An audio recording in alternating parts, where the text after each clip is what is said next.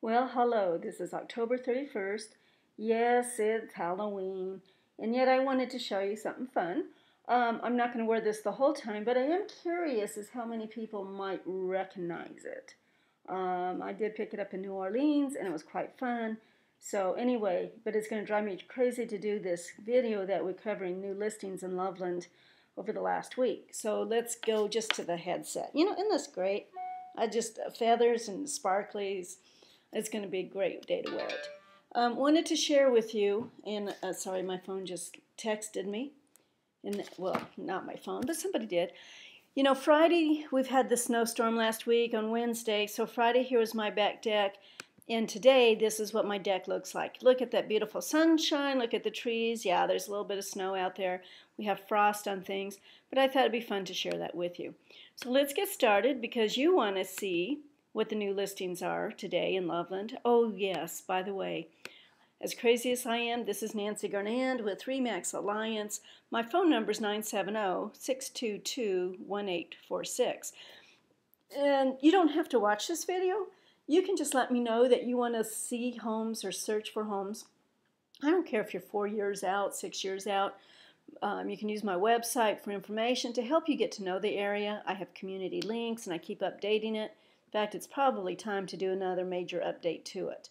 So let's get started. This is the Loveland, and you can see we have a lot of water here. We're at the foothills of the mountains, and we actually hold a lot of water for irrigating in Greeley farmers and in the Front Range, and some of that water is now going to the cities. So we have one at West 44th. It's 142.9. I was looking to see if it was bank owned, and it looks like it might be. Let me go take a look here real quick. Lender owned, yeah, it sure is. So it looks like it's actually been in a pretty good shape, and maybe that's one of the houses I've seen them put a new roof on. Best deal, move in Loveland on Chestnut at 144. It's a 3-bedroom, 1-bath. Looks like it has a washer and dryer with it. It's really in pretty good shape. So not a bad price, and they want 5 days for bank response. 906 Heather at 145. Look at all of these at 145. This is pretty amazing. Attached 2-car garage, property sold as is. They want you to verify everything else, of course, no responsibility. 833 Berryberry, and I'm just thinking, I set someone up to search for homes starting at 170. I think I need to drop it down. There's some great prices here, and this one's a 3-bedroom, 2-bath. Albany 1622 is 150. Another 3-bedroom, 2-bath. Now this one they said possible owner carry. Apparently due to the roof it will not go FHA or VA. So 20% down you can do conventional. But we still need to deal with this roof and find out what's really going on. Now we know they took this picture on Wednesday because you just saw my pictures and how nice it looked. This is a 2-bedroom, 2-bath for $150. 321 West 4th Street in Loveland is a super cute bungalow on the west side of Courting.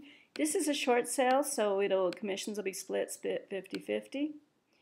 And here we have some new construction. In Boise Village North, more new construction, more new construction. West 9th, Dinas, I think this one should be new constructions, but it's not. It was built in 1948, and there's no picture there for us yet. This one's back to the new construction.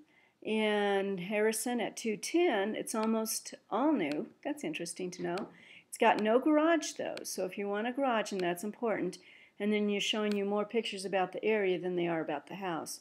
Back to new construction in Boise Village North. Thompson Overlook, this is a subdivision just south of, here's Safeway, here's Kmart over here, and this is a new area that Midtown Homes is going to start building in. So just another new area that they're doing, and a little bit higher price point, as you can see. This one on Harding was built in 1997, and it's move-in ready, 2-story home in Shadow Hills. It looks like it's actually move-in ready, and looks like it needs someone to move in now.